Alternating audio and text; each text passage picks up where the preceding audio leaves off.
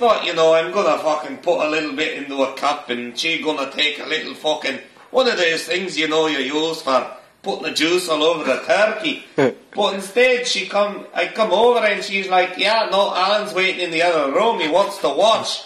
Say, Jesus Christ, what kind of man wants to watch another man wank himself? And she said, no, I want you to impregnate me the good old-fashioned way. And I mean, I tell you, I don't have the longest John Thomas, as you like to call it.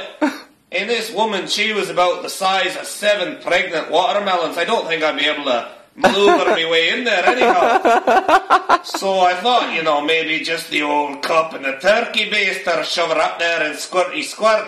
But she insisted, so what we ended up doing is that because her husband wanted to be an active participant, Jesus, I whacked off into that fucking guy's mouth and he fucking squirted it up in it.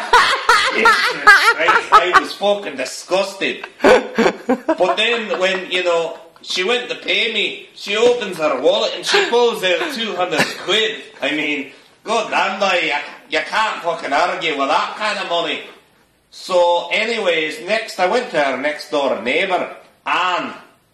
And Anne, she was all fine and dandy, a proper lass. But then, again, she doesn't want just a little P3 dish and the old turkey baster. She wants the John Thomas. So I say, you know what, it's going to cost you extra for the John Thomas there. And she says, how much extra?